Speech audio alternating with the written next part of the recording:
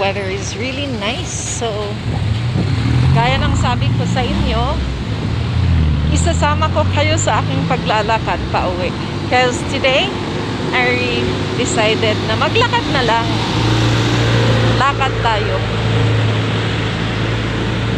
Kahit na hindi siya mainit, hindi umuulan, masarap maglakad. Pero anyway, walking. Walk with me. So, eto na tayo guys. Akyatan na. If kanina we had been going down, ngayon akyat, going up. So dito tayo sa kabila kasi medyo mainit.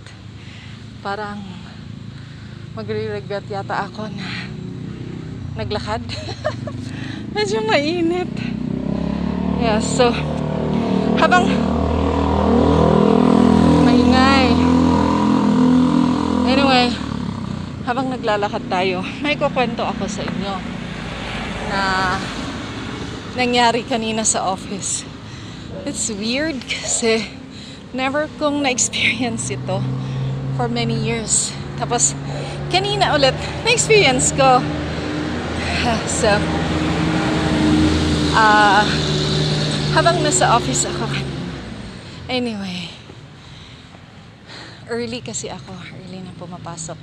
Pero may mga night shifters tayo. Tapos, sa daytime ako. Morning. And, nakauwi na lahat yung mga night shifters natin. So, parang mga around 7 ng umaga, 7 a.m. Natulog na rin yung isang kasama ko na natutulog sa office. So, nakatulog na din siya.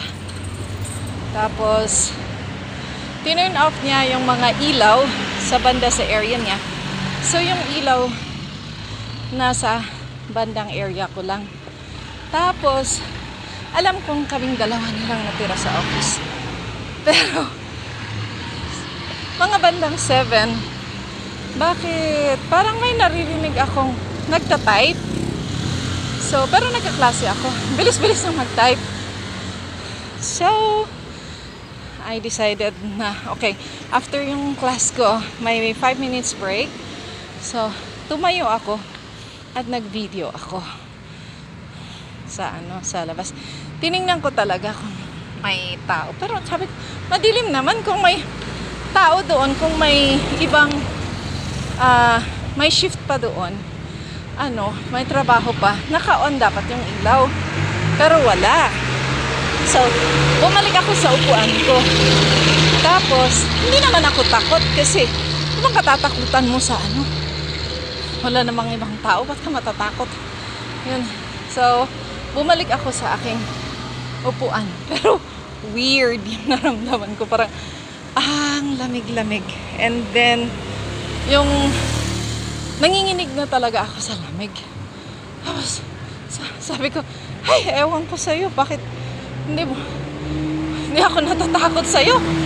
Sabi ko gano'n. Then, wala. Nag-stop na yung parang nagtutremble ako. Parang nanginginig lang talaga na. Hindi naman nanginginig dahil sa takot. But it is parang malamig. Sobrang lamig. So, yung skin ko, may chicken skin na talaga. Natawa lang ako. Sabi ko, bakit ko naramdaman yun?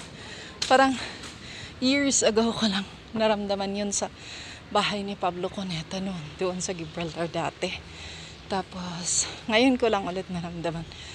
Ganun. Bakit na nagtatype? Wala namang nagtatype. So, yun. It was a funny experience. Anyway, lakad tayo and salamat sa pagsama niyo sa akin. Yes, akyatan tayo konti and nasa bahay na. So, thank you. tapusin yung panoorin ito. May karugtong yung binidyo ko sa office. I'm now alone in the office, and the funny thing is, I keep on hearing someone typing. So, who is typing? Let's go and find. Yeah, empty. Right. I keep on hearing somebody typing, but I don't care. Yes. Anyway, I'm now alone in the office. Who is typing? I don't know. Yeah. I'm going back to my station. Yeah, because I can't find who is typing. But anyway, there. I'm alone. Who is typing there?